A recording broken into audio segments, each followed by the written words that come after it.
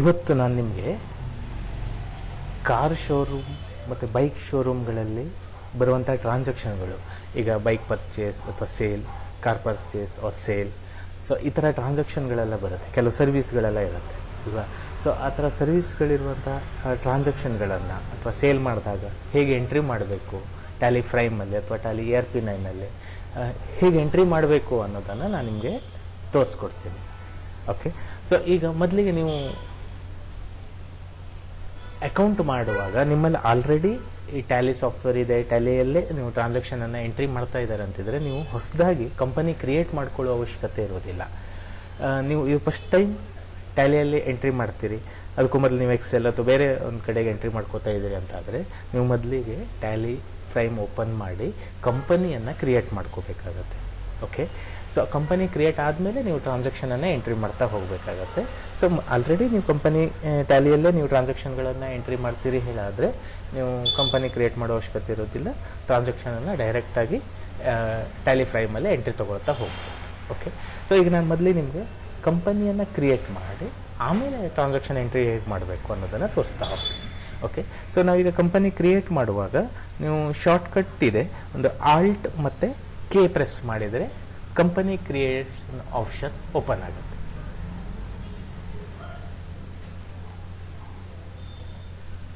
ಈಗ halt K press ಮಾಡ್ತಾ ಇದ್ದೀನಿ. ಓಕೆ, ಇಲ್ಲಿ ಲಿಸ್ಟ್ ಬರುತ್ತೆ, ಕಂಪನಿ ಲಿಸ್ಟ್ ಓಪನ್ ಆಗುತ್ತೆ ಅಲ್ವಾ. ಸೊ ಇಲ್ಲ ನೀವು ಕಂಪನಿ ಅನ್ನುವಂಥ ಆಪ್ಷನ್ ಕ್ಲಿಕ್ ಮಾಡಿದಾಗ ಈ ಲಿಸ್ಟ್ ಓಪನ್ ಆಗುತ್ತೆ. ಇದರಲ್ಲಿ ಕ್ರಿಯೇಟ್ ಆಪ್ಷನ್ ತಗೋಬೇಕು. ಇಲ್ಲಿ ಕಂಪನಿಯ ನೇಮು, ನಿಮಗೆ ಯಾವ ಕಂಪನಿ ನೇಮು, ನೀವು ಯಾವ ಕಂಪನಿಯಲ್ಲಿ ವರ್ಕ್ ಮಾಡ್ತೀರಾ ಆ ಕಂಪನಿ ನೇಮನ್ನು ಟೈಪ್ ಮಾಡ್ಕೋಬೇಕು. ಸೊ ನಾನೀಗ ಸುಮ್ಮನೆ ಕಾರ್ ಶೋರೂಮ್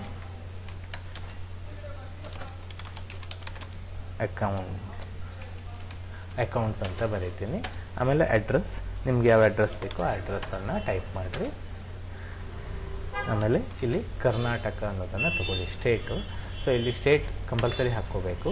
ಇಲ್ಲ ಅಂತಂದರೆ ನೀವು GST ಅಪ್ಲೈ ಮಾಡುವಾಗ ಸ್ಟೇಟ್ ಹಾಕದೇಗಿದ್ದರೆ ನಿಮ್ಗೆ GST ಅಪ್ಲೈ ಮಾಡಲಿಕ್ಕೆ ಆಗಿರೋದಿಲ್ಲ. ಓಕೆ, ಬೇರೆ ಸ್ಟೇಟ್ ಅಂಡಮಾನ್ ನಿಕೋಬಾರ್ ಸ್ಟೇಟ್ ಇರುತ್ತದ, ಆಲ್ಫಾಬೆಟಿಕ್ ಆರ್ಡ್ರಲ್ಲಿ ಸ್ಟೇಟನ್ನು ಕೊಟ್ಟಿರ್ತಾರೆ.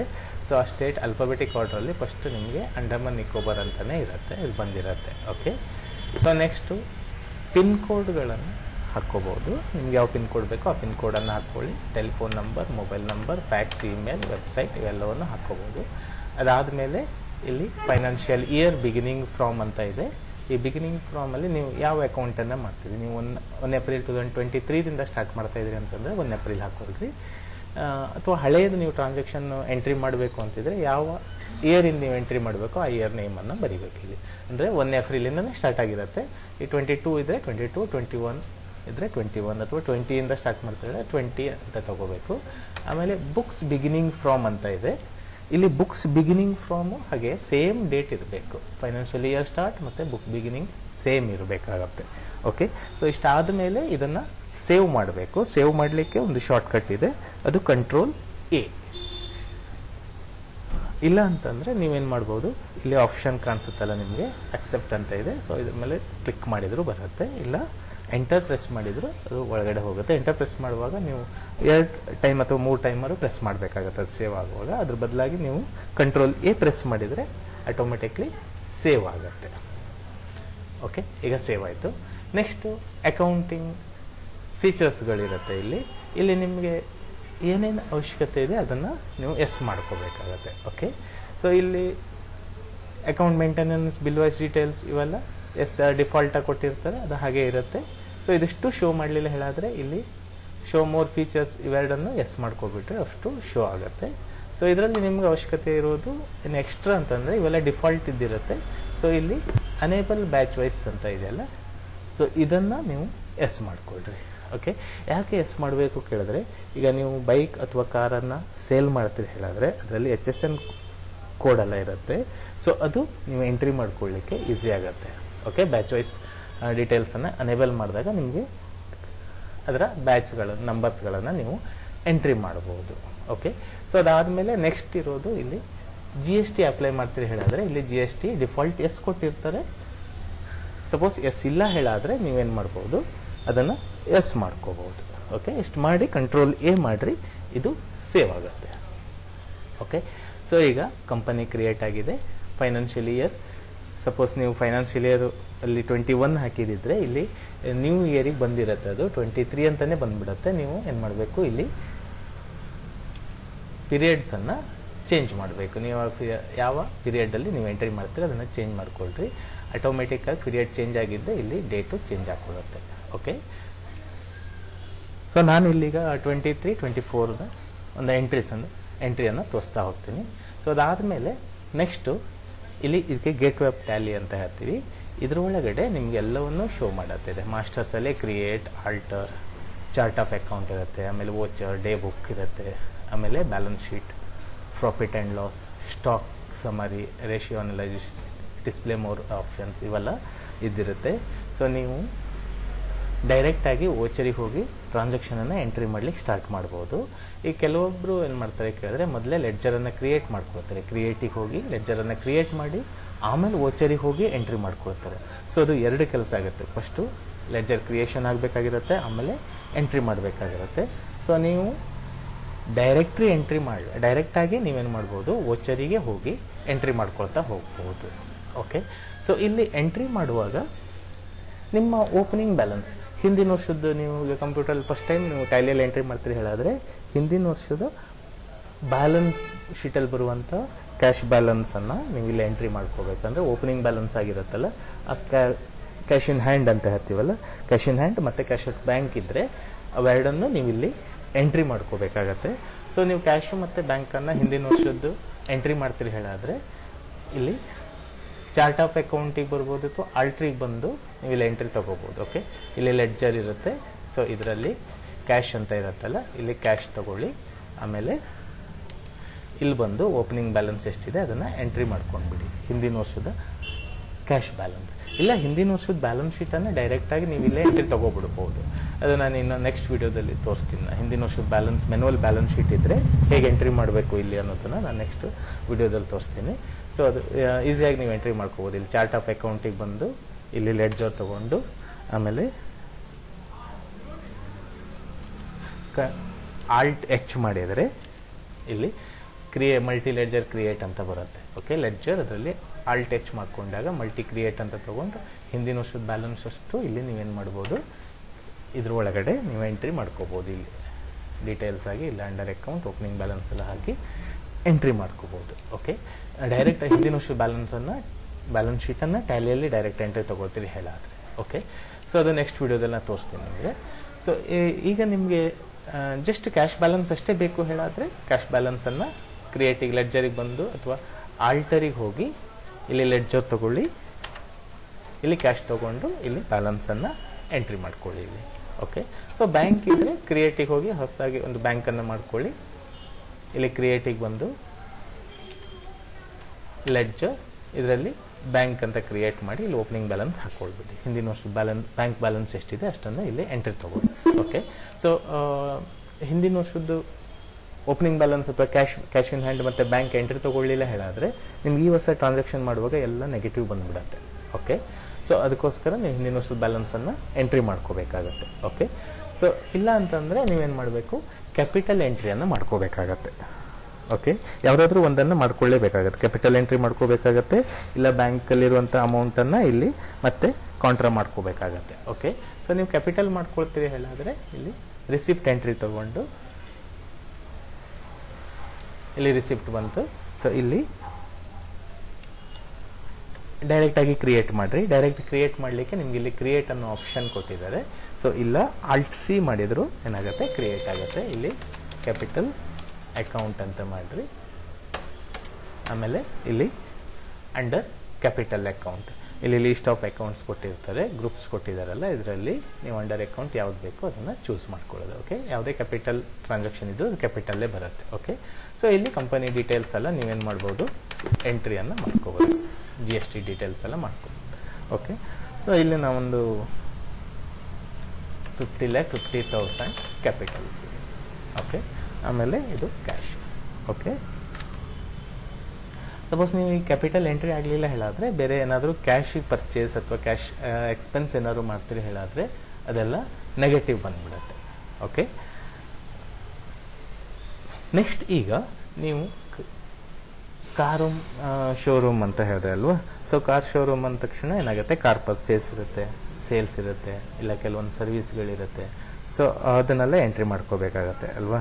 ಸೊ ಅದನ್ನು ನಾನು ಈಗ ನಿಮಗೆ ಒಂದು ಕಾರನ್ನು ತಗೊಂಡಾಗ ನೀವೊಂದು ಕಾರನ್ನು ತರಿಸ್ಕೊಳ್ತೀರಿ, ಒಂದಿಷ್ಟು ಕಾರ್ ಅಲ್ವಾ. ಸೊ ಅದು ತರಿಸ್ಕೊಂಡಾಗ ಅದನ್ನು ಹೇಗೆ ಎಂಟ್ರಿ ಮಾಡ್ಕೋಬೇಕು, ನಾವು ಪರ್ಚೇಸ್ ಮಾಡ್ತೀವಿ ಅಲ್ವಾ. ಯಾವುದೇ ಕಾರನ್ನಾದರೂ ನಾವು ಪರ್ಚೇಸ್ ಮಾಡ್ಕೊಳ್ತೀವಿ, ಐಟಮ್ಸನ್ನು ಪರ್ಚೇಸ್ ತೊಗೋಬೇಕು. ಇಲ್ಲಿ ಪರ್ಚೇಸ್ ತೊಗೊಂಡಾಗ ನಿಮಗೆ ಕೆಲವೊಂದು ಟೈಮು ಇದೆ ಈ ಥರ ಕಾಣಿಸುತ್ತೆ, ಪಾರ್ಟಿ ಅಕೌಂಟ್ ಮತ್ತು ಪರ್ಟಿಕ್ಯುಲರ್ಸ್ ಅಂತ ಇರುತ್ತೆ. ಸೊ ಇದನ್ನು ನೀವು ಚೇಂಜ್ ಮಾಡ್ಕೋಬೇಕಾಗತ್ತೆ.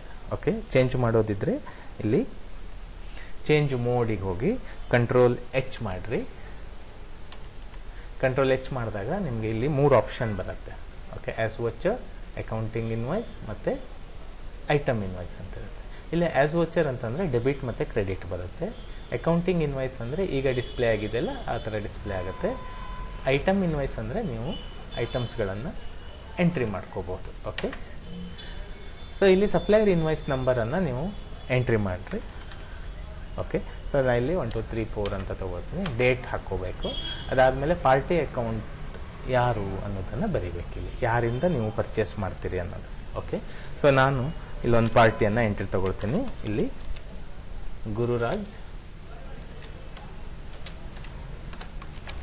ಮೋಟರ್ಸ್ ಅಂತ ಮಾಡ್ತೀನಿ. ಸೊ ಇಲ್ಲಿ ಡಿಸ್ಕ್ರಿಪ್ಷನ್ ಏನಾದ್ರು ಅಡಿಷ್ನಲ್ ನೋಟ್ಸ್ ಇದ್ದರೆ ನೀವು ಇದನ್ನು ಹಾಕ್ಕೊಳ್ಬೋದು.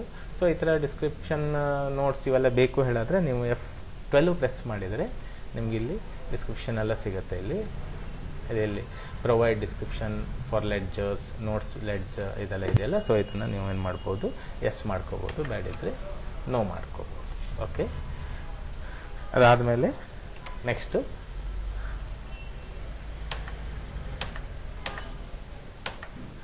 ಇಲ್ಲಿ ಅಂಡರ್ ಅಕೌಂಟ್ ಮೇನ್ ಇಂಪಾರ್ಟೆಂಟ್. ಇಲ್ಲಿ ಅಂಡರ್ ಅಕೌಂಟ್ ನಾವು ಪರ್ಚೇಸ್ ಮಾಡ್ತೀವಿ ಹೇಳಿದ್ರೆ ನಾವು ಅವರಿಗೆ ಅಂಡರ್ ಯಾವ್ದು ಕೊಡಬೇಕಾಗತ್ತೆ, ಸೆಂಟ್ರಿ ಕ್ರೆಡಿಟರ್ಸ್. ಓಕೆ, ಸೊ ಇಲ್ಲಿ ಅವರಿಗೆ ನಾವು ಪೇ ಮಾಡಬೇಕಾಗಿರತ್ತಲ್ಲ, ಅದಕ್ಕೆ ಸೆಂಟ್ರಿ ಕ್ರೆಡಿಟರ್ ಕೊಟ್ಟರೆ ಅದು ಅಕೌಂಟ್ ಪೇಯಬಲ್ ಆಗಿ ಕನ್ವರ್ಟ್ ಆಗುತ್ತೆ. ಓಕೆ, ಸೊ ಅದಾದಮೇಲೆ ನೆಕ್ಸ್ಟು ಇಲ್ಲಿ ಏನಿಲ್ಲ, ಇಲ್ಲಿ ಅವರ ಅಡ್ರೆಸ್ಸನ್ನೆಲ್ಲ ಬರಿಬೋದು. ಸಪೋಸ್ ಈಗ ನಾನು ಬ್ಯಾಂಗ್ಳೂರು ಅಂತ ಬರೀತೀನಿ. ಆಮೇಲೆ ಪಿನ್ ಕೋಡ್ ಹಾಕ್ಕೊಳ್ಬೋದು. ಆಮೇಲೆ ಬ್ಯಾಂಕ್ ಡೀಟೇಲ್ಸ್, ಅವ್ರ ಬ್ಯಾಂಕ್ ಡೀಟೇಲ್ಸನ್ನೆಲ್ಲ ತೊಗೊಳ್ಬೋದು. ಪಾನ್ ನಂಬರ್, ಆಮೇಲೆ ರೆಗ್ಯುಲರ್ GST ನಂಬರ್, ಇವೆಲ್ಲ ನೀವು ಎಂಟ್ರಿ ತಗೋಬೋದು.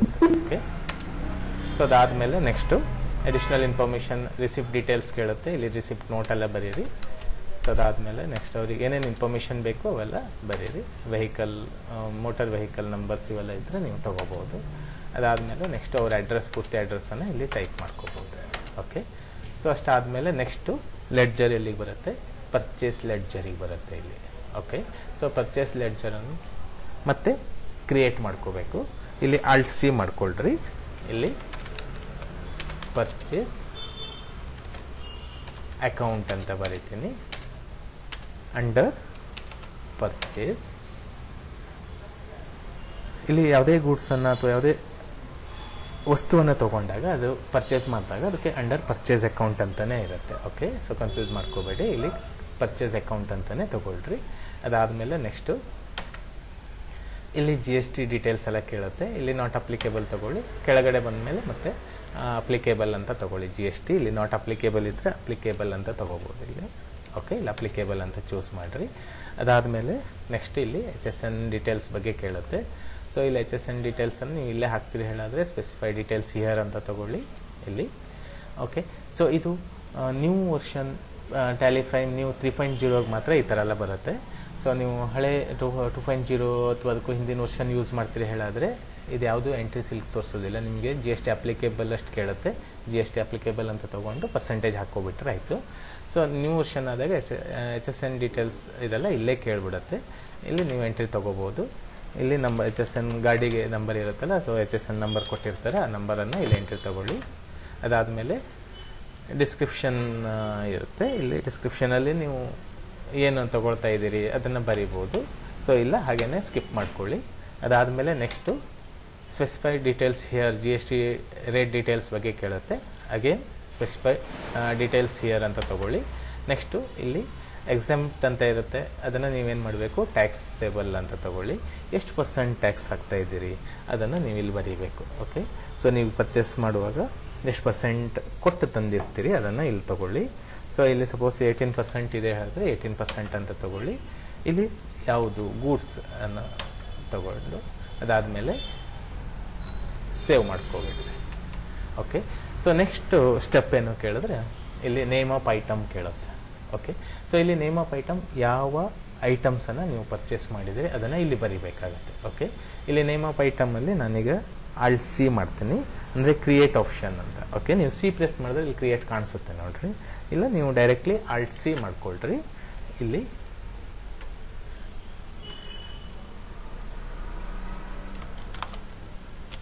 ನಾನಿಲ್ಲಿ ಸೆಲೆರಿಯೋ ಅನ್ನೋ ಕಾರನ್ನು ಪರ್ಚೇಸ್ ಮಾಡ್ತೀನಿ. ಅದಾದಮೇಲೆ ನೆಕ್ಸ್ಟು ಅಂಡರ್ ಪ್ರೈಮರಿ ಅಂತ ತೋರಿಸ್ತಾ ಇದೆ. ಇಲ್ಲಿ ಅಗೇನ್ ಕ್ರಿಯೇಟ್ ಮಾಡ್ತೀನಿ ನಾನು. ಯಾಕೆ ಕೇಳಿದ್ರೆ ಇದು ಯಾವ ಕೆಟಗರಿಯ ಐಟಮ್ಸ್ ಅನ್ನೋದನ್ನು ಇಲ್ಲಿ ನಾವು ಬರ್ಕೊಂಡ್ರೆ ಗ್ರೂಪ್ ಐಟಮ್ಸ್ ಅನ್ನೋದನ್ನು ಬರ್ಬೋದು. ನಾನು ಇಲ್ಲಿ ಮಾರುತಿ ಸುಜುಕಿ ಅಂತ ಬರೀತೀನಿ. ಓಕೆ, ಅದಕ್ಕೆ ಅಂಡರ್ ಪ್ರೈಮರಿ. ನೆಕ್ಸ್ಟ್ ಇಲ್ಲಿ HSN ಡೀಟೇಲ್ಸ್ ಎಲ್ಲ ಕೇಳುತ್ತೆ, ಇದೆಲ್ಲ ಅವಶ್ಯಕತೆ ಏನಿರೋದಿಲ್ಲ, ಡೈರೆಕ್ಟ್ಲಿ ಸ್ಕಿಪ್ ಮಾಡಿಬಿಡಿ. ನೆಕ್ಸ್ಟು ಯೂನಿಟ್ಸ್ ಕೇಳುತ್ತೆ ಇಲ್ಲಿ. ಓಕೆ, ಯೂನಿಟ್ಸ್ ಅಂತ ಇದೆಯಲ್ಲ, ಇಲ್ಲಿ ಯೂನಿಟ್ಸ್ ಹಾಕಲೇಬೇಕಾಗುತ್ತೆ. ಯಾಕೆ ಕೇಳಿದ್ರೆ ನೀವು ಎಷ್ಟು ಕಾರ್ ತೊಗೊಂಡಿದ್ರಿ ಅದನ್ನು ಎಂಟ್ರಿ ಆಗಬೇಕಲ್ಲ. ಎಂಟ್ರಿ ಆಗಬೇಕು ಅಂತಂದರೆ ನೀವು ಇಲ್ಲಿ ಯೂನಿಟ್ಸನ್ನು ಬರೀಲೇಬೇಕಾಗಿರುತ್ತೆ. ಓಕೆ, ಸೊ ಇಲ್ಲಿ ಯೂನಿಟ್ಸಲ್ಲಿ ಕ್ರಿಯೇಟ್ ಅಂತ ಇದೆ, ಕ್ರಿಯೇಟ್ ಕ್ಲಿಕ್ ಮಾಡಿರಿ, ಒಳಗಡೆ ಹೋಗುತ್ತೆ. ಇಲ್ಲ Alt C ಪ್ರೆಸ್ ಮಾಡಿರಿ, ಇನ್ಸೈಡಿಗೆ ಹೋಗುತ್ತೆ. ಸೊ ಇಲ್ಲಿ ಯೂನಿಟ್ಸ್ ಆಫ್ ಮೆಜರಲ್ಲಿ NOS ಅಂತ ಬರುತ್ತೆ, ನಂಬರ್ ಆಫ್ ಕಾರ್ಸ್. ಓಕೆ, ಎಷ್ಟು ಕಾರ್ ತೊಗೊಂಡಿದ್ವಿ ಅದನ್ನು ಕೌಂಟ್ ಮಾಡ್ಕೊಳ್ಳಿಕ್ಕೆ. ಓಕೆ, ಇಲ್ಲಿ ನಂಬರ್ಸ್ ಅಂತ ತೊಗೊಳ್ತೀನಿ. ಇಲ್ಲಿ NOS ಅಂತ ಯೂನಿಟ್ಸ್ ಕೊಟ್ಟಿರ್ತಾರೆ, ಅದನ್ನು ಚೂಸ್ ಮಾಡ್ಕೊಳ್ರಿ. ಓಕೆ, ಯೂನಿಟ್ಸ್ ಕೋಡಲ್ಲಿ NOS ಅನ್ನೋದನ್ನು ಚೂಸ್ ಮಾಡಿ. ಆಮೇಲೆ ಡೆಸಿಮಲ್ ಅವಶ್ಯಕತೆ ಇರೋದಿಲ್ಲ. ಯಾಕೆ ಕೇಳಿದ್ರೆ ಡೆಸಿಮಲ್ ಯಾವಾಗಿರುತ್ತೆ, ಒಂದಕ್ಕಿಂತ ಹೆಚ್ಚಿಗೆ ಯೂನಿಟ್ಸ್ ಇದ್ದಾಗ, ಅದು ಗ್ರೋಸರಿ ಐಟಮ್ಸ್ ಇದಕ್ಕೆ ರಿಲೇಟೆಡ್ ಆಗಿ ಬರುತ್ತೆ. ಓಕೆ, ಸೊ ಒಂದಕ್ಕಿಂತ ಹೆಚ್ಚಿಗೆ ಅಂದರೆ ಈಗ 1.5 kg 2 kg 1.5 ಕ್ವಿಂಟಲ್ ಈ ಥರ ಎಲ್ಲ ಇದ್ದಾಗ ನೀವೇನು ಮಾಡ್ಬೋದು, ಹಾಕ್ಕೋಬೋದು. ಇಲ್ಲ number of box and pieces ಇದ್ದಾಗಲೂ ನೀವು ಇಲ್ಲಿ ಡೆಸಿಮಲ್ 2 ಹಾಕ್ಕೊಂಡು ಎಷ್ಟು ಪೀಸ್ ಅನ್ನೋದನ್ನು ಬರೀಬೋದು. ಓಕೆ, ಸೊ ಈಗ ಎಂಟರ್. ಅದಾದಮೇಲೆ ಮೇಂಟೈನ್ ಬ್ಯಾಚ್ ವೈಸ್ ಡೀಟೇಲ್ಸ್ ಇದೆಯಲ್ಲ, ನೀವು HSN ನಂಬರ್ ಹಾಕ್ತೀರಿ ಕಾರಿಂದ ಅಂತಂದರೆ, ಬ್ಯಾಚ್ ನಂಬರ್ ಹಾಕ್ಕೊಳ್ತೀರಿ ಅಂತಿದ್ರೆ ಇಲ್ಲಿ ಎಸ್ ಮಾಡ್ಕೋಬೇಕಾಗಿರುತ್ತೆ. ಓಕೆ, ಸೊ ಇಲ್ಲಿ S. Okay, track date of manufacturing ಅವಶ್ಯಕತೆ ಇದ್ದರೆ ಹಾಕ್ಕೋಬೋದು, ಇಲ್ಲಾಂದರೆ ಹಾಗೆ ಬಿಟ್ಬಿಡಿ. ಇಲ್ಲಿ ಅಪ್ಲಿಕೇಬಲ್ ಹಾಕ್ಕೊಳ್ರಿ. ಇಲ್ಲಿ ಆ್ಯಸ್ ಪರ್ ಡೀಟೇಲ್ಸ್ ತಗೊಳ್ಳಿ. HSN ನಂಬರ್ ಕೇಳುತ್ತೆ, ಇಲ್ಲಿ ಅಗೇನ್ HSN ನಂಬರ್ ಬೇಕಿದ್ರೆ ಹಾಕ್ಕೋಬೋದು, ನೀವೆಲ್ಲ ಹಾಕಿರೋದನ್ನೇ. ಸೊ ಇಲ್ಲಿ ಕಾರ್ ಸೇಮ್ ನೇಮನ್ನು ತಗೊಳ್ರಿ. ಅದಾದಮೇಲೆ ಎಂಟರ್, ಇಲ್ಲಿ ಹಾಕ್ಕೋಬೋದು ಅಥವಾ ಡೈರೆಕ್ಟಾಗಿ ನೀವು ಎಂಟ್ರಿ ತೊಗೋಬೋದು ನೀವು. ಓಕೆ, ಇಲ್ಲೇನು ಮೆನ್ಷನ್ ಮಾಡೋ ಅವಶ್ಯಕತೆ ಇರೋದಿಲ್ಲ, GST ಎಷ್ಟು ಬೇಕು ಅದಲ್ಲ ಇಲ್ಲಿ ನೀವು ಹಾಕ್ಕೊಳ್ಳೋ ಅವಶ್ಯಕತೆ ಏನು ಇರೋದಿಲ್ಲ. ಓಕೆ, ಆಮೇಲೆ ಕಂಟ್ರೋಲ್ A ಮಾಡ್ಕೊಳ್ರಿ. ಈಗ ಇಲ್ಲಿ ಬ್ಯಾಚ್ ನಂಬರ್ ಅಥವಾ ಲಾಟ್ ನಂಬರ್ ಕೇಳುತ್ತಲ್ಲ, ಇಲ್ಲಿ ನ್ಯೂ ನಂಬರ್ ಅಂತಿರುತ್ತೆ. ಇಲ್ಲಿ ಅದಕ್ಕೆ ಡೀಟೇಲ್ಸ್ ಒಂದು ನಂಬರ್ ಇರುತ್ತಲ್ಲ ವೆಹಿಕಲ್ ಪರ್ಚೇಸ್ ಮಾಡುವಾಗ, ಆ ನಂಬರ್ಸನ್ನು ನೀವು ಇಲ್ಲಿ ಎಂಟ್ರಿ ಮಾಡ್ಕೊಳ್ರಿ. ಓಕೆ,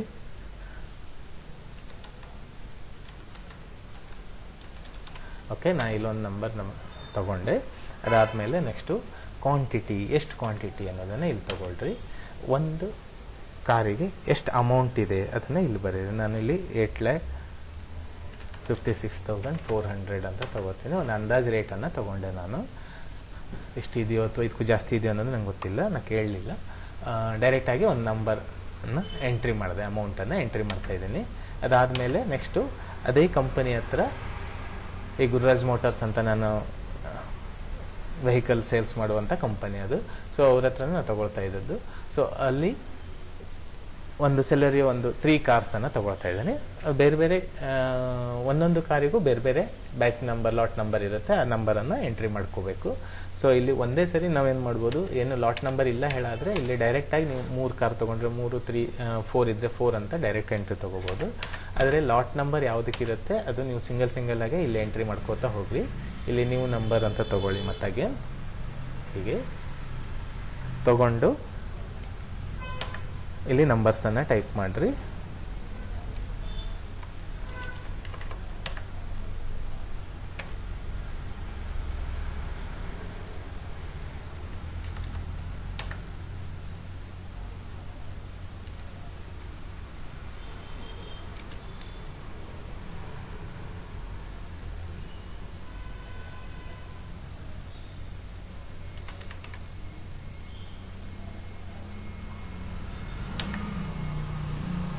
ಓಕೆ, ಇಲ್ಲಿ ಒಂದು ರೇಟ್ ಸೇಮ್ ಇರುತ್ತೆ. ಸೊ ಇದು ಮತ್ತೆ ಅಗೇನ್ ಇನ್ನೊಂದು ಕಾರ್ ತಗೋತೀರಿ ಹೇಳಿದ್ರೆ ಮತ್ತೆ ಅಗೇನ್ ಅದು ನಂಬರ್ ಹಾಕ್ರಿ.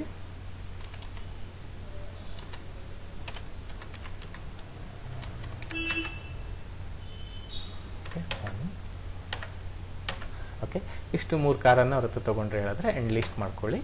ನೆಕ್ಸ್ಟ್ ಇಲ್ಲಿಗೆ ಬರುತ್ತೆ. ಇಲ್ಲಿ ನಂಬರ್ ಆಫ್ ಗೂಡ್ಸ್ ಕ್ವಾಂಟಿಟಿ ಎಷ್ಟಿದೆ ಅನ್ನೋದನ್ನು ಇಲ್ಲಿ ತೋರಿಸುತ್ತೆ, ಟೋಟಲ್ ರೇಟ್ ತೋರಿಸುತ್ತೆ, ಅಮೌಂಟ್ ತೋರಿಸುತ್ತೆ ಇಲ್ಲಿ. ಓಕೆ, ಸೊ ಅದಾದಮೇಲೆ ನೆಕ್ಸ್ಟು ಈಗ ಅದೇ ಒಂದು ಗುರುರಾಜ್ ಮೋಟರ್ಸ್ ಅನ್ನೋರ ಹತ್ರನೇ ಬೇರೆ ಇನ್ಯಾವುದಾದ್ರೂ ಕಾರ್ ತೊಗೊಂಡು ಸೇಮ್ GST ಇದೆ ಹೇಳಾದರೆ ನೀವು ಇಲ್ಲೇ ಎಂಟ್ರಿ ತೊಗೋಬೋದು.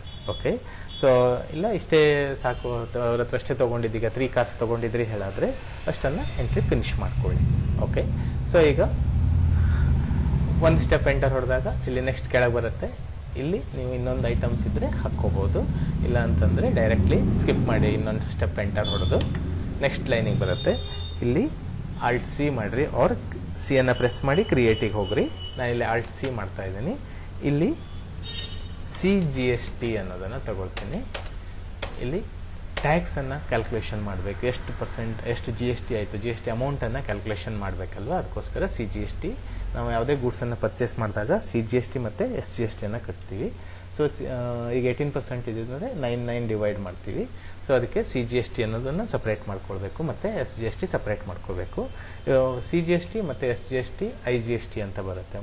ಓಕೆ, ಸೊ CGST SGST ನಮ್ಮ ಸ್ಟೇಟ್ ವಿತಿನ್ ಸ್ಟೇಟಲ್ಲೇ ಟ್ರಾನ್ಸಾಕ್ಷನ್ ಆಗಿರಬೇಕು, ಆಗ CGST SGST. ಇಲ್ಲ ಔಟ್ಸೈಡ್ ಸ್ಟೇಟ್ ಆಗಿದ್ದರೆ IGST ಅಪ್ಲೈ ಮಾಡ್ಕೋಬೇಕು. ಸೊ ನಾನೀಗ ಬೆಂಗಳೂರು ಇರೋದ್ರಿಂದ ನಾನು CGST ಅಂತ ತಗೊಳ್ತಾ ಇದ್ದೀನಿ. ಇಲ್ಲಿ ಅದಕ್ಕೆ ಅಂಡರ್ ಬರುತ್ತೆ. ಇಲ್ಲಿ ಅಂಡರ್ ಅಕೌಂಟಲ್ಲಿ ನಮಗೆ ಡ್ಯೂಟೀಸ್ ಆ್ಯಂಡ್ ಟ್ಯಾಕ್ಸಸ್ ಅಂತ ಕೊಟ್ಟಿರ್ತಾರೆ. ಸೊ ಈ ಡ್ಯೂಟೀಸ್ ಆ್ಯಂಡ್ ಟ್ಯಾಕ್ಸಸ್ಸನ್ನು ಅಪ್ಲೈ ಮಾಡ್ಕೊಳ್ಳಿ. ನೆಕ್ಸ್ಟು ಇಲ್ಲಿ GST ಅನ್ನೋದನ್ನು ಅಪ್ಲೈ ಮಾಡಿರಿ.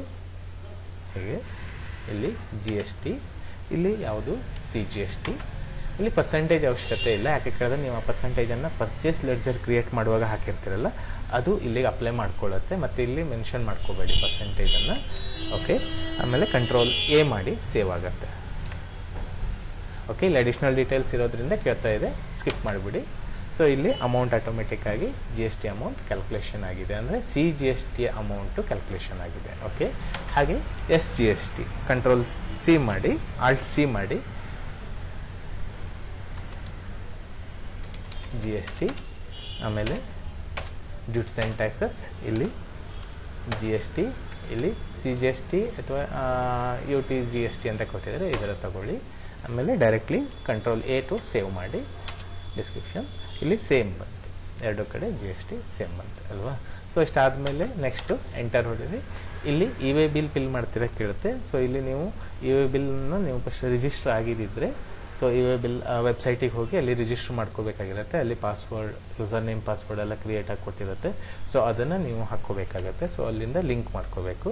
ಓಕೆ, ಸೊ ಇಲ್ಲಿ ಎಸ್ ಅಥವಾ ನೋ ತೊಗೊಳ್ಳಿ. ಇ-ವೇ ಬಿಲ್ ಫಿಲ್ ಮಾಡೋದಿಲ್ಲ ಹೇಳಿದ್ರೆ ನೋ ಹಾಕ್ಕೊಳ್ರಿ. ಇ-ವೇ ಬಿಲ್ ಫಿಲ್ ಮಾಡ್ತೀರಿ ಹೇಳಿದ್ರೆ ನಿಮಗೆ ನೆಟ್ ಕನೆಕ್ಟ್ ಇರಬೇಕು ಇದ್ರೊಳಗಡೆ. ಸೊ ಸಿಸ್ಟಮಲ್ಲಿ ನೆಟ್ ಕನೆಕ್ಟ್ ಇದ್ದರೆ ಎಸ್ ಅಂತ ಮಾಡಿದಾಗ ಡೈರೆಕ್ಟ್ಲಿ ಆ ಸೈಟಿಗೆ ಮೂವ್ ಆಗುತ್ತೆ ಅದು. ಓಕೆ, ಸೊ ನೆಕ್ಸ್ಟು ನರೇಷನ್ ಏನು ಬರೆಯೋದಿದೆ ನರೇಷನ್ ಬರ್ಕೊಳ್ಬೋದು, ಇಲ್ಲ directly control A to save ಮಾಡಿರಿ. ಓಕೆ, ಪರ್ಚೇಸ್ ಎಂಟ್ರಿ ಫಿನಿಶ್ ಆಯಿತು. ಓಕೆ, ಹಾಗೆಯೇ ನೆಕ್ಸ್ಟ್ ಈಗ ಬೇರೊಂದು ಪಾರ್ಟಿಗೆ ಅದೇ ಕಾರನ್ನು ನೀವು ಸೇಲ್ ಮಾಡ್ತೀರಿ ಹೇಳಾದರೆ ಸೇಲನ್ನು ಮಾಡ್ಬೋದು. ಇಲ್ಲ ಡೈರೆಕ್ಟ್ಲಿ ನೀವು ಅವ್ರಿಗೆ ಬಿಲ್ ಕಳಿಸ್ಬೇಕು ಹೇಳಿದರೆ ನೀವೀಗ ಎಂಟ್ರಿ ಮಾಡ್ಕೊಳ್ತೀರಲ್ಲ, ಸೊ ಎಂಟ್ರಿ ಮಾಡಿದ್ದನ್ನು ಅವ್ರಿಗೆ ಬಿಲ್ ಕಳಿಸ್ಬೇಕು ಹೇಳಿದ್ರೆ ನೀವೀಗ ಪ್ರಿಂಟ್ ತೊಗೊಳ್ಬೇಕು ಬಿಲ್ಲು. ಸೊ ಹಾಗೆ ಡೈರೆಕ್ಟ್ಲಿ ಏನು ಮಾಡ್ಬೋದು, ಪ್ರಿಂಟ್ ತೊಗೋಬೋದು. ಇಲ್ಲಿ ಪ್ರಿಂಟ್ ಅನ್ನೋ ಆಪ್ಷನ್ ಕೊಟ್ಟಿರ್ತಾರೆ, ಇದು ಪ್ರಿಂಟ್ ತೊಗೊಳ್ಳಿ. ಇಲ್ಲ ಕಂಟ್ರೋಲ್ P ಮಾಡಿರಿ, ಇಲ್ಲಿ ಪ್ರಿಂಟ್ ಬರುತ್ತೆ. ಇಲ್ಲಿ ಪ್ರಿವ್ಯೂ ಕೊಟ್ಟು ತೋರಿಸ್ತೀನಿ ನಿಮಗೀಗ. ಓಕೆ, ಇಲ್ಲಿ ಎಷ್ಟು ಕಾಪೀಸ್ ಬೇಕು ಇದೆಲ್ಲ ನೀವು ಇಲ್ಲಿ ತೊಗೋಬೋದು. ಟೈಟಲ್ ಏನು ಎಕ್ಸ್ಟ್ರಾ ಏನು ಬೇಕಿದ್ರೆ ಇಲ್ಲಿ ಟೈಟಲನ್ನು ತೊಗೋಬೋದು. ಟೈಟಲ್ ಎಲ್ಲ ಬರ್ಕೊಳ್ಬೋದು. ಇಲ್ಲಿ ಟೈಟಲ್ ತೋರಿಸುತ್ತೆ, ಸೊ ಇದರ ಬರ್ಕೋಬೋದು. ಓಕೆ,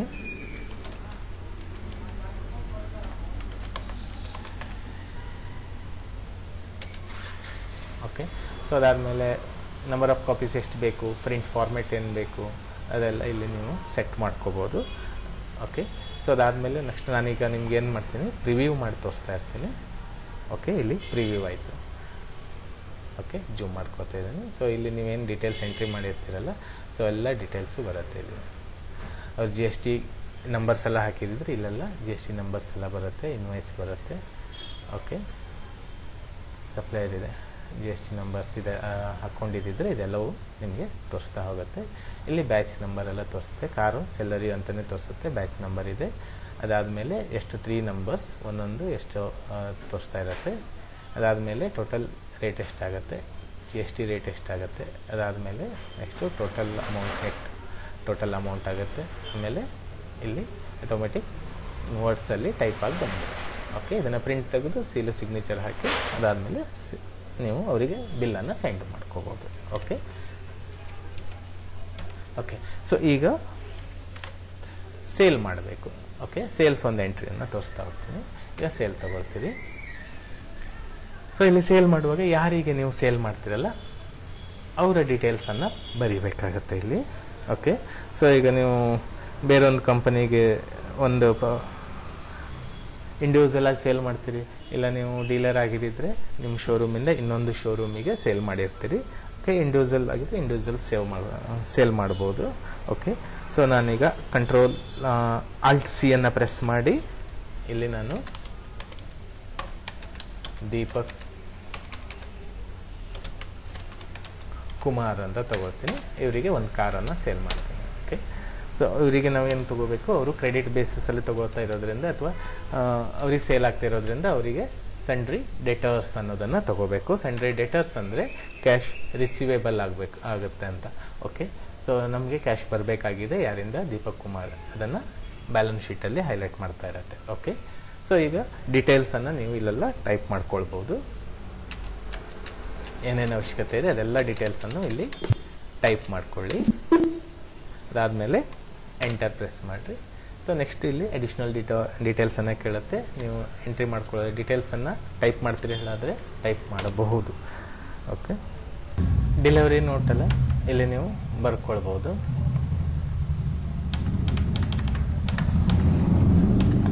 ರೆಪಾರ್ಟಿ ಅಡ್ರೆಸ್ ಡೀಟೇಲ್ಸ್ ಇವೆಲ್ಲವನ್ನು ಬರೀರಿ.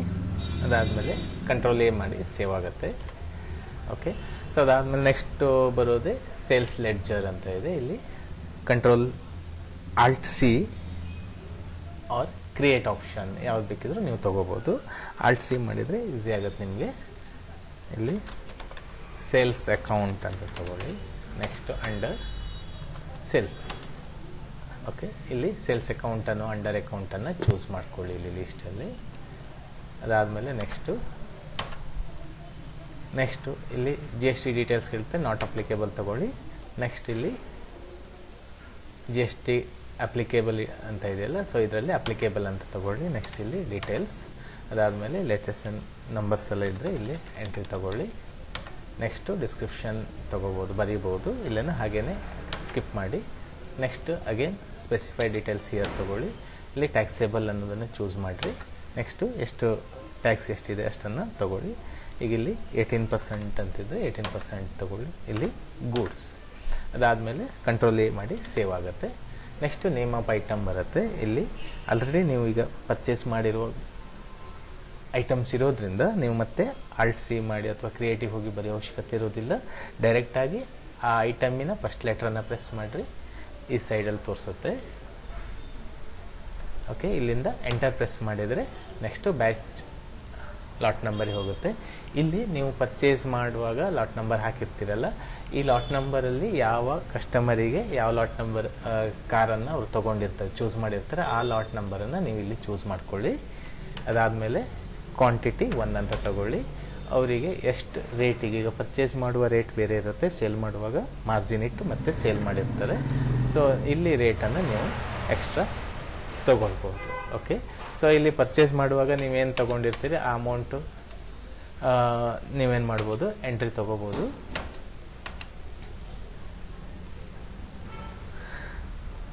ಇಲ್ಲಿ ರೇಟ್ ಒಂದು ಅಂದಾಜು ರೇಟನ್ನು ತಗೊಳ್ಳೋಣ.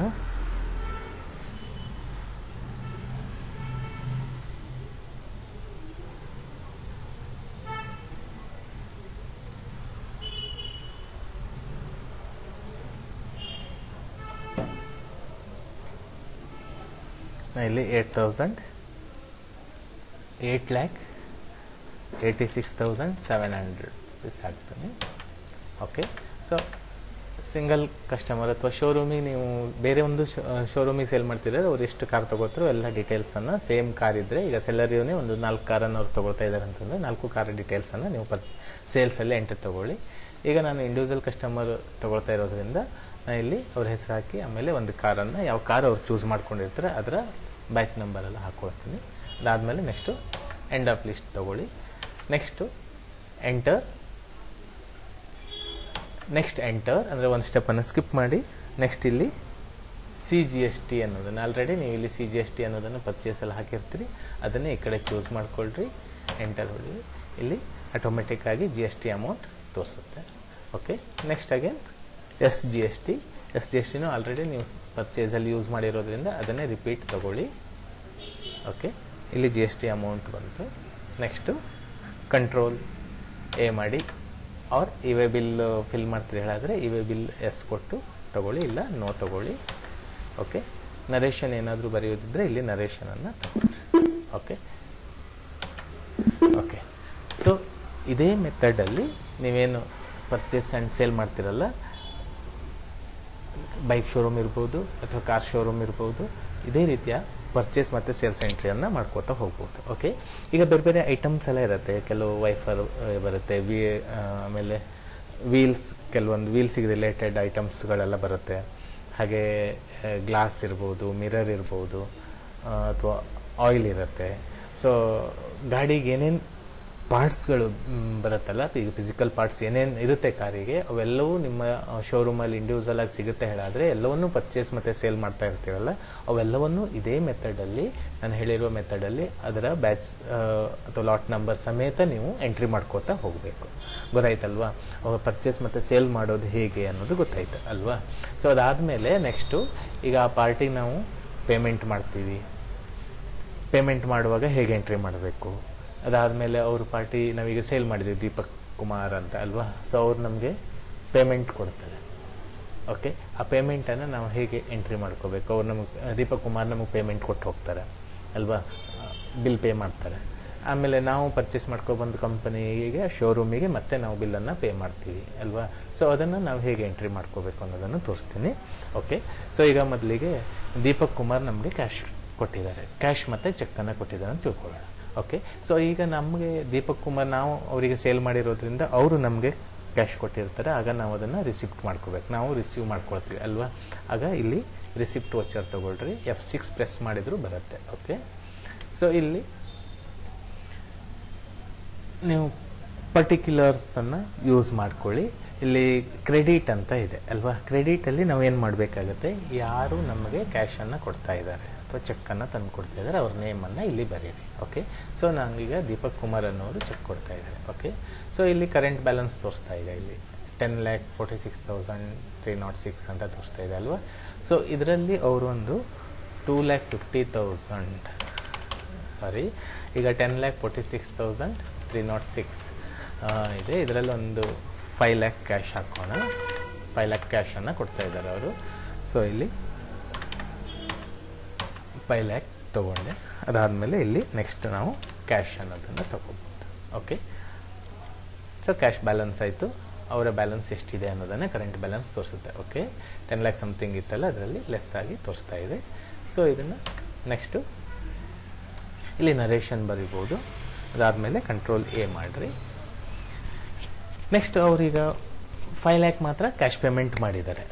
ಓಕೆ, ಉಳಿದನ್ನು ಅವರು ಚೆಕ್ ನಮಗೆ ಕೊಟ್ಟಿರ್ತಾರೆ ಅಂತಿದ್ರೆ ಓಕೆ, ಆಗ ನಾವು ಎಲ್ಲಿ ಮಾಡಬೇಕು, ಅದನ್ನು ರಿಸಿಪ್ಟ್ ಎಂಟ್ರಿನೇ ಮಾಡಬೇಕಾಗತ್ತೆ. ಸೊ ಉಳಿದಿರೋ ಬ್ಯಾಲೆನ್ಸ್ನ ದೀಪಕ್ ಕುಮಾರ್, ಉಳಿದಿರೋ ಬ್ಯಾಲೆನ್ಸ್ ಎಷ್ಟಿದೆ, 5,46,306, 5,46,306 ಇದು ಚೆಕ್ ಮುಖಾಂತರ ತಗೊಳ್ಳೋಣ.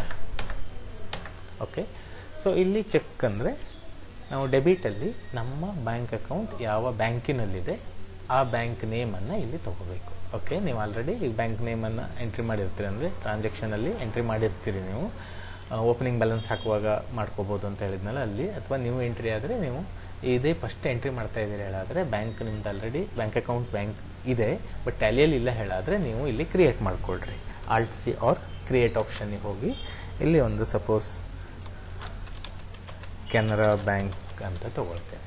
ಓಕೆ, ಇಲ್ಲಿ ಅಂಡರ್ ಏನು ಬ್ಯಾಂಕ್ ಅಕೌಂಟ್ ಅನ್ನೋದನ್ನು ಯೂಸ್ ಮಾಡಬೇಕಂದ್ರೆ ಯಾವುದೇ S B account current account ಇದ್ದಾಗ ನಾವಿಲ್ಲಿ ಬ್ಯಾಂಕ್ ಅಕೌಂಟ್ ಅನ್ನೋದನ್ನು ಯೂಸ್ ಮಾಡಬೇಕು. ಓಕೆ, ಅದಾದಮೇಲೆ details I F C code, account number ಇದೆಲ್ಲವನ್ನು ನೀವು ಟೈಪ್ ಮಾಡ್ಕೋಬೋದು. ಸ್ವಿಫ್ಟ್ ಕೋಡ್ ಇದೆ, ಸೊ ಇವೆಲ್ಲವನ್ನು ಟೈಪ್ ಮಾಡ್ಕೊಳ್ಳಿ, ಆಮೇಲೆ ಸೇವ್ ಮಾಡಿ. ಓಕೆ, ಸೊ ಇದು ಬ್ಯಾಂಕಿಗೆ ಜಮಾ ಆಗುತ್ತೆ. ಓಕೆ, ಕಂಟ್ರೋಲ್ ಎ ಮಾಡಿದರೆ ಇದು ಓಕೆ ಸೇವ್ ಆಗುತ್ತೆ. ಓಕೆ, ಸೊ ಈಗ ಅವರು ಬ್ಯಾಲೆನ್ಸ್ ಶೀಟಲ್ಲಿ ಅವ್ರದ್ದು ಬ್ಯಾಲೆನ್ಸ್ ತೋರಿಸ್ತಾ ಇದೆಯಾ ಅಂತ ನೋಡೋಣ. ಸೊ ಇಲ್ಲಿ ಸಂಡ್ರಿ ಡೇಟರ್ಸಲ್ಲಿ ಅವ್ರ ಹೆಸರು ಈಗ ನಮಗೆ ಕಾಣಿಸ್ತಾ ಇಲ್ಲ ಅಲ್ವಾ. ಓಕೆ, ಬ್ಯಾಲೆನ್ಸ್ ಶೀಟ್ ಸಂಡ್ರಿ ಡೇಟರ್ಸ್ ಏನಾಗಿದೆ ಇಲ್ಲಿ ಬ್ಲ್ಯಾಂಕ್ ಇದೆ, ಅಂದರೆ ಅವ್ರದ್ದು ವ್ಯವಹಾರ ಕ್ಲಿಯರ್ ಆಗಿದೆ ಅಂತ, ಅಂದರೆ ಅವರು ನಮಗೆ ಯಾವುದೇ ಕ್ಯಾಶ್ ಪೇಮೆಂಟ್ ಮಾಡೋ ಅವಶ್ಯಕತೆ ಇರೋದಿಲ್ಲ ಅಲ್ವಾ. ಸೊ ಕ್ಯಾಶ್ ಬ್ಯಾಲೆನ್ಸ್ ಮತ್ತು ಬ್ಯಾಂಕ್ ಬ್ಯಾಲೆನ್ಸ್ ಆಲ್ರೆಡಿ ಇಲ್ಲಿ ತೋರಿಸ್ತಾ ಇದೆ ಅಲ್ವಾ. ಸೊ ಇನ್ನು ಉಳ್ಕೊಂಡಿರೋದು ಸಂಡ್ರಿ ಕ್ರೆಡಿಟರ್ಸ್ ಇದೆ. ಇವ್ರಿಗೆ ನಾವು ಪೇಮೆಂಟ್ ಮಾಡಿದರೆ ಪೂರ್ತಿ ಪೇಮೆಂಟ್ ಮಾಡಿರ್ಬೋದು, ಅಥವಾ ಹಾಫ್ ಪೇಮೆಂಟ್ ಮಾಡಿದಿದ್ರೆ ಹಾಫ್ ಪೇಮೆಂಟ್ ಎಂಟ್ರಿಯನ್ನು ನಾವು ಮಾಡ್ಕೋಬೇಕಾಗತ್ತೆ. ಸೊ ನಾವು ಪೇಮೆಂಟ್ ಅವ್ರಿಗೆ ಕಳಿಸ್ತಾ ಇದ್ದೀವಿ ಹೇಳಿದ್ರೆ, ಚೆಕ್ಕನ್ನು ಕಳಿಸ್ತಾ ಇದ್ದೀವಿ ಅಥವಾ ಕ್ಯಾಶನ್ನೇ ಕೊಡ್ತಾ ಇದ್ದೀವಿ ಅಂತಿದ್ರೆ, ನಾವು ಸೇಮ್ ಈಗ ರಿಸಿಪ್ಟಲ್ಲಿ ಏನು ಎಂಟ್ರಿ ಮಾಡಿದ್ವಿ ಅದರ ಅಪೋಸಿಟ್ ಎಂಟ್ರಿ ಮಾಡ್ಕೋಬೇಕಾಗತ್ತೆ. ಅದರ ಯಾವುದರಲ್ಲಿ ಪೇಮೆಂಟ್ ವೋಚರಲ್ಲಿ ಮಾಡಬೇಕು.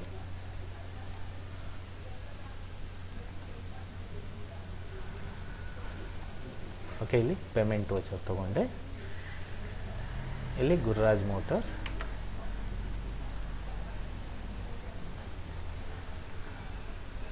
ನಾನಿಲ್ಲೊಂದು ಓಕೆ ಒಂದು 14,50,000 ಚೆಕ್ ಕಳಿಸ್ತಾ ಇದ್ದೀವಿ ಅವರಿಗೆ. ಹಾಫ್ ಪೇಮೆಂಟು ಸ್ವಲ್ಪ ಕಡಿಮೆ ಕಳಿಸ್ತಾ ಇದ್ದೀವಿ ಅಂತಿದ್ರೆ ಅದನ್ನು ಅಮೌಂಟನ್ನು ಇಲ್ಲಿ ಬರೀರಿ. Okay, next enter. ಸೊ ನಾವು ಯಾವ ಬ್ಯಾಂಕ್ ಚೆಕ್ಕನ್ನು ಕೊಡ್ತೀವಿ ಆ ಬ್ಯಾಂಕ್ ನೇಮನ್ನು ಬರೀರಿ. ಇಲ್ಲಿ ನಾನು ಕೆನರಾ ಬ್ಯಾಂಕ್ ಚೆಕ್ಕನ್ನು ಕೊಡ್ತಾ ಇದ್ದೀನಿ, ಕೆನರಾ ಬ್ಯಾಂಕ್ ಅಂತ ತಗೊಳ್ತೀನಿ. ಓಕೆ, ಸೊ ನಮ್ಮ ಬ್ಯಾಂಕಲ್ಲಿ ಬ್ಯಾಲೆನ್ಸ್ ಕಡಿಮೆ ಇರೋದ್ರಿಂದ ಹೀಗೆ ಕಡಿಮೆ ತೋರಿಸ್ತಾ ಇದೆ. 9,03,694 ಬ್ಯಾಂಕ್ ಬ್ಯಾಲೆನ್ಸ್ ಕಡಿಮೆ ಆಗಿದೆ ಅಂತ ತೋರಿಸ್ತಾ ಇದೆ, ಅಂದರೆ ನಮಗೆ ಮೈನಸಲ್ಲಿ ತೋರಿಸುತ್ತೆ. ಓಕೆ, ಸೊ ಆ್ಯಕ್ಚುಲಿ ಇದು ನಾವು ನಮ್ಮ ಬ್ಯಾಂಕ್ ಬ್ಯಾಲೆನ್ಸ್ಗಿನ್ನ ಹೆಚ್ಚಿಗೆ ಅಮೌಂಟಿನ ಚೆಕ್ಕನ್ನು ಕೊಟ್ಟಾಗ ಅದು ಏನಾಗುತ್ತೆ ಮೈನಸಲ್ಲಿ ಬರ್ತಾ ಹೋಗುತ್ತೆ.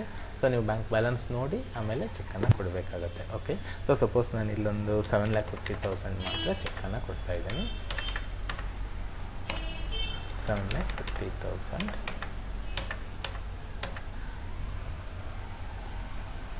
ಸೊ ಕಡಿಮೆ ಇದೆ. ಸೊ ಈಗ ನಾವು ಚೆಕ್ಕನ್ನು ಕೊಟ್ಟಾದ ಮೇಲೆ ಬ್ಯಾಂಕ್ ಬ್ಯಾಲೆನ್ಸ್ ನೋಡಿದಾಗ ಕಡಿಮೆ ಇದೆ ಅಂತಿದ್ರೆ ಆಟೋಮೆಟಿಕ್ಕಾಗಿ ನೀವು ಬ್ಯಾಂಕಿಗೆ ಅಮೌಂಟನ್ನು ಜಮಾ ಮಾಡಬೇಕಾಗತ್ತೆ. ಓಕೆ, ಸೊ ಈಗ ನಾನು ಬ್ಯಾಂಕಿಗೆ ಅಮೌಂಟನ್ನು ಜಮಾ ಮಾಡ್ತೀನಿ. ಆದರೆ ಯಾವ ವೋಚರನ್ನು ಯೂಸ್ ಮಾಡಬೇಕು? ಕಾಂಟ್ರಾ ವೋಚರ್ಸನ್ನು ಯೂಸ್ ಮಾಡಿ ಕ್ರೆಡಿಟಿಗೆ ಕ್ಯಾಶ್ ಹಾಕ್ರಿ. ಒಂದು 5 lakh ಕ್ಯಾಶ್ ಜಮಾ ಮಾಡ್ತೀನಿ. ಅದಾದಮೇಲೆ ಯಾವ ಬ್ಯಾಂಕು? ಡೆಬಿಟಿಗೆ ಕೆನರಾ ಬ್ಯಾಂಕ್ ಅಂತ. ಓಕೆ, ಆಮೇಲೆ ಕಂಟ್ರೋಲಿ ಸೇವ್ ಮಾಡಿ. Okay, next again balance sheet. So ಇಲ್ಲಿ ಬ್ಯಾಲೆನ್ಸ್ ಏನು ತೋರಿಸ್ತಾ ಇದೆ? 22,81,656 ಬ್ಯಾಲೆನ್ಸ್ ಇದೆ. ಓಕೆ, ಸೊ ಇದು GST. ಸೇಲ್ಸ್ ಪರ್ಚೇಸ್ ಜಾಸ್ತಿ ಇದೆ, ಸೇಲ್ಸ್ ಕಡಿಮೆ ಆಗಿರೋದ್ರಿಂದ ಇದು ಮೈನಸಲ್ಲಿ ಬರ್ತಾ ಇದೆ. ಓಕೆ, ಬ್ಯಾಂಕ್ ಬ್ಯಾಲೆನ್ಸ್ ಆವಾಗಲೇ ಮೈನಸ್ ಇತ್ತು, 5 ಲಕ್ಷ ಜಮಾ ಮಾಡಿರೋದ್ರಿಂದ 2,96,306 ಬ್ಯಾಂಕ್ ಬ್ಯಾಲೆನ್ಸ್ ಆಯಿತು. ಸೊ ಇದು ಕ್ಲೋಸಿಂಗ್ ಸ್ಟಾಕ್ 17,12,800. ಓಕೆ, ಸೊ ಇದು ಬ್ಯಾಂಕ್ ಬ್ಯಾಲೆನ್ಸ್. ಅದಾದಮೇಲೆ ನೆಕ್ಸ್ಟು ಪೂರ್ತಿ ಡೀಟೇಲ್ಸ್ ಎಲ್ಲ ಬೇಕಿದ್ರೆ ನೀವೇನು ಮಾಡ್ಬೋದು, ಈಗ ಕ್ಯಾಶ್ ಬುಕ್ ಬೇಕಿದ್ರೆ ನೀವು ಪ್ರಿಂಟ್ ಮಾಡ್ಕೊಳ್ತೀರಿ ಹೇಳಿದ್ರೆ ಇಲ್ಲಿ ಡಿಸ್ಪ್ಲೇ ಇದೆಯಲ್ಲ, ಡಿಸ್ಪ್ಲೇ ತೊಗೊಳ್ಳಿ. ಇಲ್ಲಿ ಅಕೌಂಟ್ ಬುಕ್ ತೊಗೊಳ್ಳಿ. Next cash book or bank ಇದೆ. ಸೊ ಇಲ್ಲಿ ಕ್ಯಾಶ್ ಇದ್ದರೆ ಕ್ಯಾಶನ್ನು ತೊಗೊಂಡು ಎಂಟರ್ ಪ್ರೆಸ್ ಮಾಡಿರಿ. ಪೂರ್ತಿ ಡೀಟೇಲ್ಸನ್ನು ಇಲ್ಲಿ ಶೋ ಮಾಡಿ. ಓಕೆ, ಕ್ಯಾಶ್ ಬುಕ್ ಏನಿದೆ ಅಷ್ಟನ್ನು ಶೋ ಮಾಡ್ತಾ ಹೋಗುತ್ತೆ. ಓಕೆ, ಅದಾದಮೇಲೆ profit and loss, profit and ಲಾಸಲ್ಲಿ ತೋರಿಸಿ. ಓಕೆ, ನೆಕ್ಸ್ಟು ಇನ್ನೊಂದು ಎಂಟ್ರಿ. ಈಗ ಕ್ಯಾಶಿಗೆ ಸೇಲ್ ಮಾಡಿದಾಗ ಡೈರೆಕ್ಟ್ ಪೂರ್ತಿ ಕ್ಯಾಶ್ ತೊಗೊಂಡು ಸೇಲ್ ಮಾಡ್ತೀರಿ ಅಲ್ಲ ಕೆಲವೊಂದು ಐಟಮ್ಸನ್ನು, ಆಗ ಹೇಗೆ ಎಂಟ್ರಿ ಮಾಡ್ಕೋಬೇಕು ಅನ್ನೋದನ್ನು ತೋರಿಸ್ತೀನಿ. ಈಗ ಸೇಲ್ಸ್ ವೋಚರ್. ಸೊ ಇಲ್ಲಿ ಕ್ಯಾಶ್ ಅಂತ ತೊಗೊಳ್ತೀನಿ ನಾನೀಗ. ಅಡಿಷ್ನಲ್ ಡೀಟೇಲ್ಸ್ ಟೈಪ್ ಮಾಡಿಕೊಳ್ಳಿ. ಇಲ್ಲಿ ಅಡಿಷ್ನಲ್ ಡೀಟೇಲ್ಸನ್ನು ಎಂಟ್ರಿ ತಗೊಳ್ಳಿ. ಅದಾದಮೇಲೆ ಕ್ಯಾಶ್, ಬಯರ್ ನೇಮ್ ಕ್ಯಾಶ್ ಇದೆ. ಸೊ ಇಲ್ಲಿ ನೀವು ಎಂಟ್ರಿ ತೊಗೊಂಡು ನೀವು ಇಲ್ಲಿ ಎಂಟ್ರಿ ಮಾಡ್ಕೋಬೋದು. ಈಗ ಮೇನ್ ಅಕೌಂಟ್ ಕ್ಯಾಶ್ ಆಗುತ್ತೆ. ಬಯರ್ಸ್ ಯಾರು ಅನ್ನೋದನ್ನು ನಮಗೆ ಡೀಟೇಲ್ಸ್ ಯಾರಿಗೆ ಸೇಲ್ ಮಾಡಿದ್ದು ಅಂತ ಗೊತ್ತಾಗಬೇಕಲ್ಲ. ಸೊ ಅದಕ್ಕೋಸ್ಕರ ಇಲ್ಲಿ ನೇಮನ್ನು ಬರೀರಿ. ಇಲ್ಲಿ ಕುಮಾರ್. ಅದಾದಮೇಲೆ ಅನ್ರಿಜಿಸ್ಟರ್ ಅಥವಾ ರೆಗ್ಯುಲರ್ ಯಾರು ಅದನ್ನು ತಗೊಳ್ಳಿ. ಅದಾದಮೇಲೆ ನೆಕ್ಸ್ಟು ಸೇಲ್ಸ್. ಇಲ್ಲಿ ಯಾವ ಸೇಲ್ ಮಾಡ್ತೀರಿ, ಯಾವ ಕಾರನ್ನು ಸೇಲ್ ಮಾಡ್ತೀರಿ ಅದನ್ನು ಎಂಟ್ರಿ ತೊಗೋಬೋದು. ಸೊ ಫಸ್ಟ್ ಒಂದು ತೊಗೊಳ್ತೀನಿ. ಸೊ ಇಲ್ಲಿ ನೀವು ಇಲ್ಲಿ ಹೋದಾಗ ನೋಡಿರಿ, ಈ ಕಾರ್ 0 ತೋರಿಸ್ತಾ ಇದೆ ನಿಮಗೆ. ಈ ಲಾಟ್ ನಂಬರಿಗೆ 0 ತೋರಿಸ್ತಾ ಇದೆ, ಯಾಕೆಂದರೆ ಆ ಕಾರು ಸೇಲ್ ಆಗಿದೆ ಅಲ್ವಾ. ಸೊ ಯಾವ ಪರ್ಟಿಕ್ಯುಲರ್ ಬ್ಯಾಚ್ ನಂಬರಿನ ಗಾಡಿ ಸೇಲ್ ಆಗುತ್ತೋ, ಕಾರ್ ಸೇಲ್ ಆಗುತ್ತೋ ಅಥವಾ ಬೈಕ್ ಸೇಲ್ ಆಗುತ್ತೋ ಅದು 0 ಆಗಿ ತೋರಿಸುತ್ತೆ. ಓಕೆ, ಸೊ ಈಗ ನಾನು ಫಸ್ಟ್ ಒಂದು ಲಾಟ್ ನಂಬರ್ ತೊಗೊಳ್ತೀನಿ. ಅದೇ ನಂಬರ್ ಅವರು ಚೂಸ್ ಮಾಡಿರ್ತಾರೆ ಕಾರನ್ನು. ಸೊ ಇಲ್ಲಿ 1 ಅಮೌಂಟ್ ಬಂದಿದೆ ಇಲ್ಲಿ ಆಟೋಮೆಟಿಕ್ಕಾಗಿ. ಸೊ ಇಲ್ಲಿ ಆ ರೇಟನ್ನೇ ತೊಗೋಬೋದು, ಇಲ್ಲ ನೀವು ಬೇರೆ ರೇಟನ್ನು ಎಂಟ್ರಿ ಮಾಡ್ಕೋಬೋದು. ಸೊ ಈಗ ಪ್ರಾಫಿಟ್ ಇದೆ ನಿಮಗೆ ಹೇಳಿದ್ರೆ ಇಲ್ಲಿ 8,86,700 ಇದೆ. 9,01,250 ಹಾಕ್ಕೊಳ್ತೀನಿ. Okay, next enter. ಇಲ್ಲಿ CGST ಎಂಟರ್, ಆಮೇಲೆ SGST ಎಂಟರ್. ಇದು ಕ್ಯಾಶಿಗೆ ಸೇಲ್ ಆಗಿತ್ತು. ಸೊ ಇದನ್ನು ನೀವು ಪ್ರಿಂಟ್ ಮಾಡ್ತೀರಿ ಹೇಳಿದ್ರೆ, ಈಗ ಪ್ರಿಂಟ್ ಪ್ರಿವ್ಯೂ ತೋರಿಸ್ತೀನಿ ನಿಮಗೆ ಹೇಗೆ ತೋರಿಸುತ್ತೆ ಅಂತ. ಸೊ ಇಲ್ಲಿ ಪ್ರಿಂಟ್ ಪ್ರಿವ್ಯೂ ಕಾಣಿಸ್ತಾ ಇದೆಯಲ್ಲ, ಬಯರ್ ನೇಮ್ ಕ್ಯಾಶ್ ಅಂತಲೇ ತೋರಿಸ್ತಾ, ಅಂದರೆ ಇದು ಕ್ಯಾಶ್ ಬಿಲ್ ಅಂತಲೇ ತೋರಿಸುತ್ತಾ ಇದೆ. ಓಕೆ, ಸೊ ಡೀಟೇಲ್ಸ್ ಎಲ್ಲ ಹಾಗೆ ಇಲ್ಲಿ ಡೀಟೇಲ್ಸ್ ಎಲ್ಲ ಬರುತ್ತೆ. HSN ನಂಬರ್ ಏನಿದೆ ಅದೆಲ್ಲ ನೀವು ಎಂಟ್ರಿ ಮಾಡಿದಾಗ ಆಟೋಮೆಟಿಕ್ ಇಲ್ಲಿ ಡೀಟೇಲ್ಸ್ ಆಗಿ ಬರುತ್ತೆ. ಓಕೆ ಓಕೆ ಇದನ್ನು ಸೇವ್ ಮಾಡಿದ್ದೀವಿ.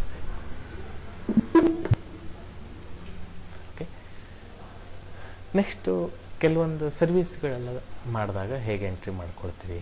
ಈಗ ವಾಟರ್ ಸರ್ವಿಸ್ ಇರ್ಬೋದು, ಏನೋ ಒಂದು ಸರ್ವಿಸ್ ಎಲ್ಲ ಮಾಡ್ತೀವಿ ಅಲ್ವಾ. ಸೊ ಅದು ಒಂಥರ ಸೇಲ್ಸ್ ಮಾಡಿದಾಗೆ ಆಗುತ್ತೆ. ಇಷ್ಟು ಈಗ ಕಾರ್ ಸರ್ವಿಸಿಗೆ ಕೊಟ್ಟಿರ್ತಾರೆ, ಸೊ ಅದಕ್ಕೆ ಸರ್ವಿಸ್ ಮಾಡ್ತೀರಿ, ಕೆಲವು ಐಟಮ್ಸ್ ಎಲ್ಲ ಹಾಕಿರ್ತೀರಿ. ಸೊ ಅದನ್ನು ಹೇಗೆ ನೀವು ಮೇಂಟೈನ್ ಮಾಡ್ಕೊಳ್ತೀರಿ ಅದನ್ನು ನಾನು ತೋರಿಸ್ತೀನಿ. ಈಗ ಫಸ್ಟ್ ನೀವು ಈ ಸೇಲ್ಸಲ್ಲೇ ಎಂಟ್ರಿ ಮಾಡ್ಕೊಳ್ತೀರಿ ಹೇಳಾದರೆ, ಈ ಸೇಲ್ಸ್ ಮೋಡನ್ನು ಚೇಂಜ್ ಮಾಡಿರಿ. Ctrl+H ಮಾಡಿರಿ. ಇಲ್ಲಿ ಅಕೌಂಟಿಂಗ್ ಇನ್ವಾಯ್ಸ್ ಅಂತ ತೊಗೊಳ್ರಿ. ಸೊ ಇಲ್ಲಿ ಪಾರ್ಟಿ ಅಕೌಂಟ್ ನೇಮ್ ಅಂತ ಇದೆಯಲ್ಲ, ಇಲ್ಲಿ ಪಾರ್ಟಿ ಅಕೌಂಟ್ ನೇಮಲ್ಲಿ ಕ್ಯಾಶ್ ಅಂತ ತೊಗೊಳ್ರಿ. Direct cash ತೊಗೊಳ್ತೀರಿ. ಅದಾದಮೇಲೆ ಸರ್ವಿಸ್ ಮಾಡಿಸಿರೋ ಪಾರ್ಟಿ ಯಾರು ಅದನ್ನು ನೀವು ಎಂಟ್ರಿಯಲ್ಲಿ ತೊಗೊಳ್ಳಿ. ಓಕೆ, ಆನಂದ್ ಅಂತ ತೊಗೊಳ್ತೀನಿ. ಡೀಟೇಲ್ಸ್ ಎಲ್ಲ ತೊಗೊಳ್ರಿ ಇಲ್ಲಿ. ಅದಾದಮೇಲೆ ಇಲ್ಲಿ Alt+C ಮಾಡಿ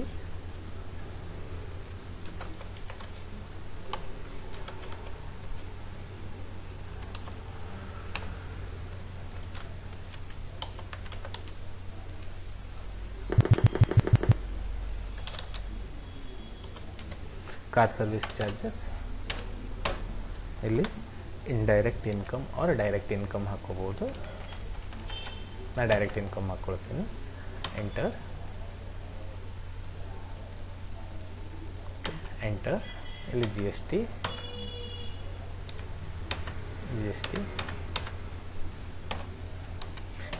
ತಗೊಳ್ರಿ.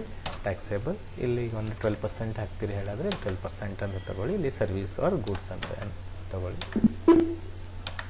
ಓಕೆ, ಸೊ ಇಲ್ಲಿ ಅಡಿಷ್ನಲ್ ಡಿಸ್ಕ್ರಿಪ್ಷನ್ ನೀವು ಎಸ್ ಮಾಡ್ಕೊಂಡಿದ್ದರೆ ಆಟೋಮೆಟಿಕ್ಕಾಗಿ ಬಂದಿರುತ್ತೆ. ಸೊ ಇಲ್ಲಿ ಏನೇನು ಸರ್ವಿಸ್ ಮಾಡ್ತೀರಿ, ಸರ್ವಿಸ್ ಮಾಡಿದ್ರಿ ಅದನ್ನು ಇಲ್ಲಿ ಬರೀತಾ ಹೋಗ್ರಿ. Oil change,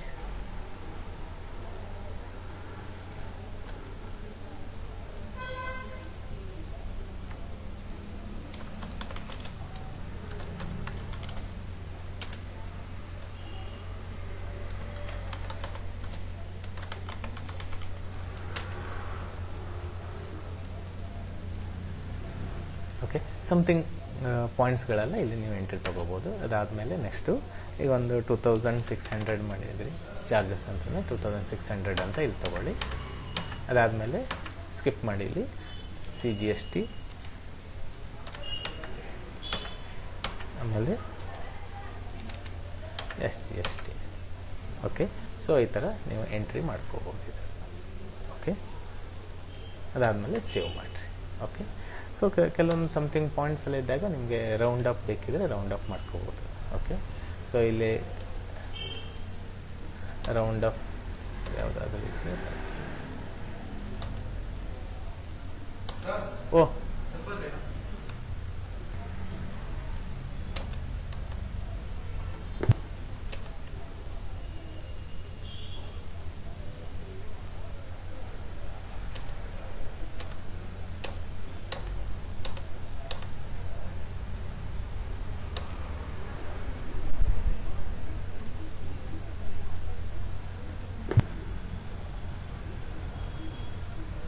okay. ಈಗ ರೌಂಡ್ ಅಪ್ ಎಲ್ಲ ಮಾಡೋ ಫಂಕ್ಷನ್ ಎಲ್ಲ ಯೂಸ್ ಮಾಡ್ಕೊಳ್ತೀರಿ ಇಲ್ಲಿ ಅಂತಿದ್ರೆ, ಇಲ್ಲಿ ಸಪೋಸ್ ಈಗ 2600 75 ಹೀಗೆ 75 ತಗೋತೀನಿ.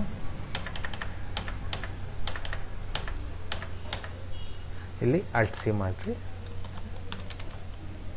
ರೌಂಡು. ಇಲ್ಲಿ ಇನ್ಕಮ್ ಆರ್ ಎಕ್ಸ್ಪೆನ್ಸ್ ಯಾವ್ದಾದ್ರು ತಗೊಳ್ಳಿ. ಅದಾದಮೇಲೆ